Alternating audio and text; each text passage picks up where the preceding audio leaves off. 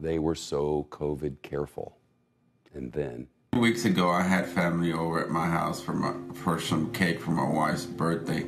I didn't think anything bad would happen. I went to my nephew's house and loved seeing my family, but now I'm fighting against COVID-19. Fighting still. More than a dozen of them later tested positive. One family, Alexa Aragona, is now part of that family and is with us.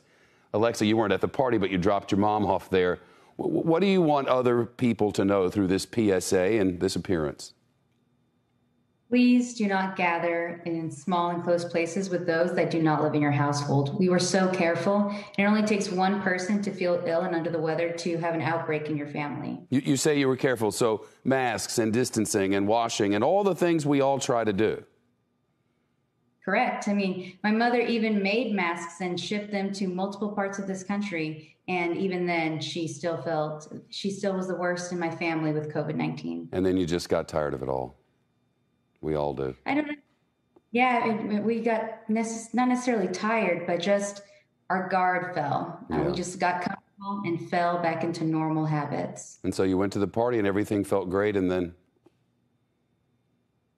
And then 12 that were there tested COVID positive, and then infected 3 more of my family. I know your mom was bad. How is she? She's doing better. Last night wasn't great. She had some heart issues because she was very scared from the tornadoes that happened here in Arlington, Texas. So she's going to fight this long term. You know, this happens sadly to many thousands and tens of thousands of people. Not everybody does all this. Where'd you get this, and why are you doing this? Tell me. I work for the city of Arlington, and this is like a natural extension of what I do for my job in communication and legislative affairs.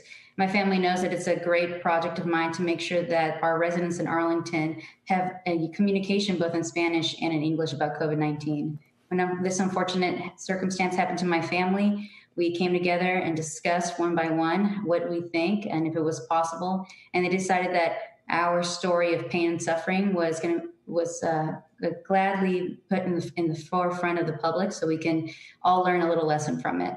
Alexa Aragonés and all the Aragonés, good luck to you guys. Thank you. Lots of love. Thank you. Shepard Smith here. Thanks for watching CNBC on YouTube.